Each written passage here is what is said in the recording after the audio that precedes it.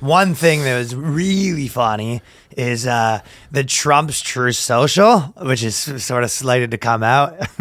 Apparently, they released their big statement or whatever. And Trump's Truth Social developing content moderation practices to ensure family-friendly community. So how fucking funny is that if Truth Social comes out and that is the most censored platform? Like it makes Twitter look like 4chan. Yeah.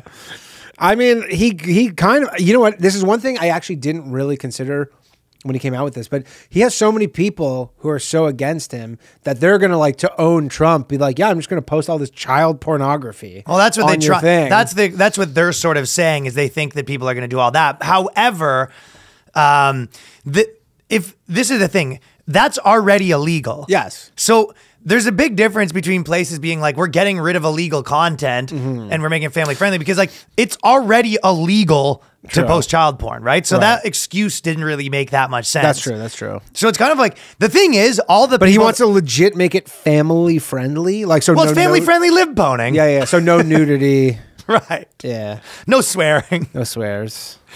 But this is the thing, right? So you think they won't show Biden calling that guy a dumb son of a bitch? No, they would have to bleep it out. Well, I don't know. It sounds like they're going to go like the TikTok route, because it is. But this is what they argue, right? We're getting this in like a couple of weeks too, right? Oh, they said you can pre-order it, which is fucking amazing. Pre-order an app.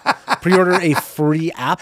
Yeah, imagine you're at the point where you're pre-ordering Truth Social. The best is, people who are fucking like on his email list or whatever. Yeah. He sends 30 emails a day. That's what. Yeah, I heard that. It's fucking crazy. Our buddy sent that. Yeah. Our buddy sent that, but then our buddy Johnny was also showing me the other day, because he's on it, and he's like, I'm on them both or whatever, and he's like, the Dems are all like, we need to like save the country, and then Trump's all like, yeah, it's like if you donate now, it's like we'll do an 8 times bonus. It's like a gambling website or something, like the way they like treat it. We're like, yeah, it's like just into the next. And he's like, do you not care about freedom? And there's like all caps and like really boomery. Yeah, but the even funnier part was, to me, when I saw those emails, was that he's raising the amounts of money. Was like Trump, who just did True Social, which was like, has so much capital right now, and he's always claiming that he's rich. It was these emails being like, we're trying to raise 50 grand for something. And it was like all these like pretty small amounts of money. I don't even really know what the money goes for. I guess his rallies, because I guess he's still doing the rallies and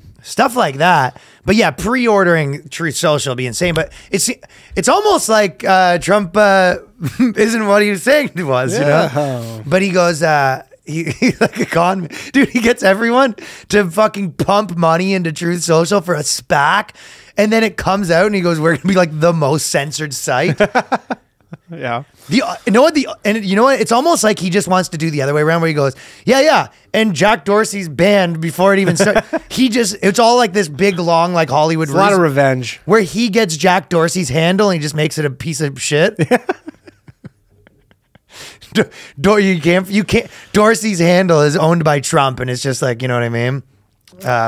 He's just not handling his banning very well. Yeah. Well, I sort of saw a few things that were sort of funny about this, but the first one, he was like, Nunes doubled down on the point, reminding that True Social will be open for all ideas, all political debate from the left and the right. So this is kind of what they say. They're like, no. We don't have misinformation policies, but all the other stuff bad. So it's only misinformation. Why do you think anybody on the left is going to go on to Truth Social?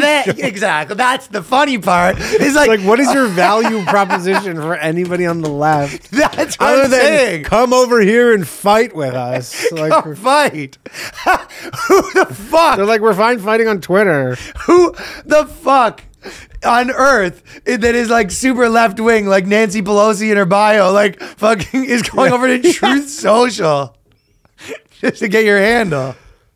That was my favorite part. So I personally have a feeling it's not going to get back. It's not going to get a ton of people from the left. I mean, you can follow me at Danny Jokes on Truth Social. It's not like, they won't even live like in his hotels or whatever. You know what I mean? Oh, yeah. Maybe that's worse, but so basically they're just saying no misinformation. So it's like the left wing people who the only thing, their biggest thing is misinformation. They're like, yeah, but if you come over here, there's going to be, we don't care about misinformation. So if you were a left-wing person, you'd be like, so it's basically Twitter, but more information and all right-wing people. Yeah. It's like, yeah. Sounds like worse than Twitter. But Well, again, starting any sort of new app like this is really well. This is what the Gab guys having this problem. They all have this problem because they all go, you know, it's a free for all here, and then they all kind of realize that if they want this business to be profitable, it's impossible to. Well, that's like Getter. Like, isn't everybody's like with Getter? They're already kicking people off of Getter. And yes, they all do it immediately. Yeah.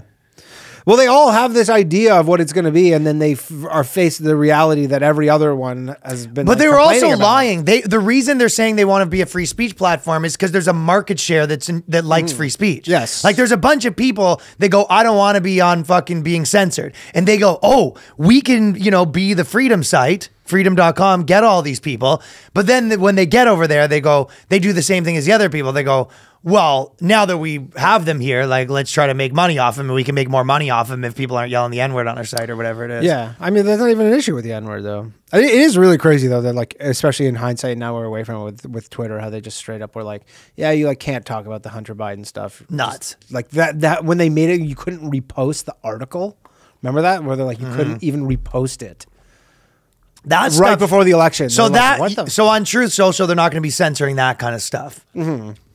But like, great. Well, it doesn't matter. Damage is done. Well, but the fact that Twitter's like, because Twitter doesn't even seem to be really. I guess Twitter. So maybe things could go viral on there that are getting censored everywhere else. Yeah, like Robert Malone can have an account on. Well, that is true though. If they censored, if like Twitter and Facebook and Google all got together and censored one, and then there was one big one, at least the articles would be fucking. Yeah, the person could have somewhere to go.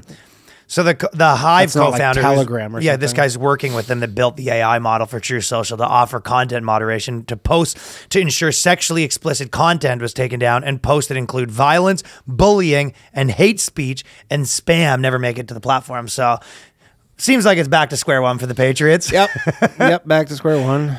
Gab, no good. Getter, no good.